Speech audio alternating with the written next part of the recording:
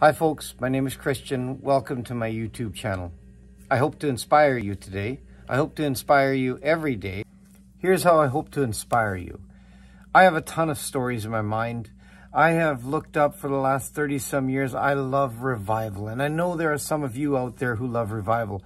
I also know that there's some of you out there, men, who have backslidden, who were on fire for Christ, who had a first love that has dwindled and died because of busyness, because of the cares of the world, because of sin, and you can't think about it too long because you actually believe deep down inside it's too far back. It's too hard to get back to that childlike revived faith. I want to encourage you that you're wrong. I want you to understand that there is always a way back. And if you're willing to repent, if you're willing to believe, if you're willing to go through the hard stuff all the way back to Golgotha, God will give you a new chance. He is rich in mercy. The multitude of his mercies will overwhelm you. I hope to inspire you today. I really do. I hope to stir up the gifts in you. I hope to cause you to want to communicate with the Lord, to speak to him, to have a relationship with him once again in your life, instead of pretending. My first story to inspire you is about the 1904 Welsh Revival. I'm sure you've heard a whole lot about it. If you've ever been a fan of revivals and the moving of the Holy Spirit and the impact it had on nations, on people, on individuals, and the individuals that God used as manifest tools to get this done, and the power, you could say what you want about these men's theology, but you cannot deny that Christ, with his power, was gloriously upon them for ministry. D.L. Moody would say, you know, it's one thing to have the Holy Spirit in you as a believer. It's a whole other thing to have the Holy Spirit upon you for ministry. And there are men who claim to have been baptized in the Holy Ghost, and their lives surely spoke that. I'm thinking in this case of a man from the 1904 Welsh Revival. And his name was Evan Roberts. And the Holy Spirit came upon him, and there was 100,000 souls in a short time. I'm sure you've heard all the stories that are popular.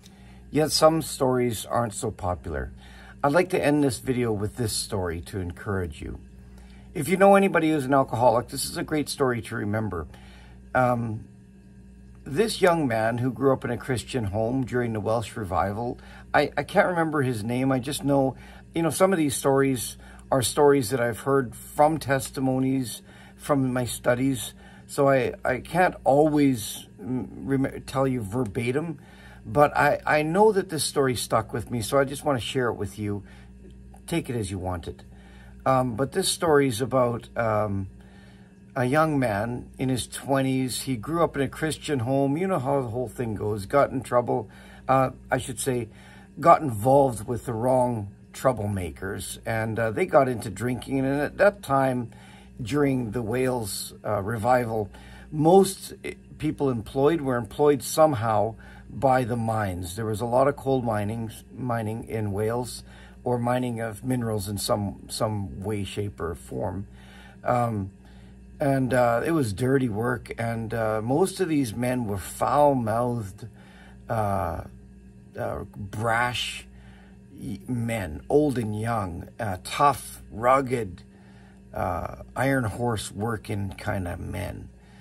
And this one young guy wanted to really get into the cool crowd. And they used to drink a lot. I guess working in those kind of conditions, the only enjoyment that they could imagine themselves having is the wrong spirits, and that would be the alcohol. And so they were given to alcohol and drink, and then one day during the Welsh Revival, this young man is in the bar, and he's with his friends, a whole bunch of them at the table, and he goes to grab his drink, and he goes to grasp it, and he couldn't grasp it, and And his young friends started laughing at him because they thought he was joking.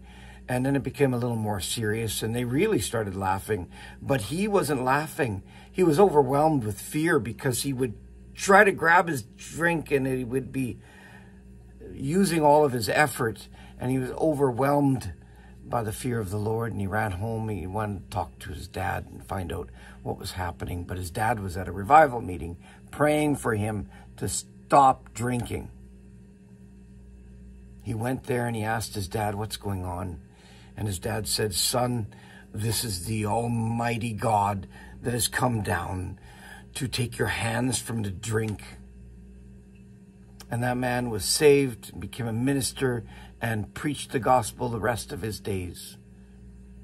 Because after all, when you've been touched by the fires of revival, you smell like smoke for the rest of your life.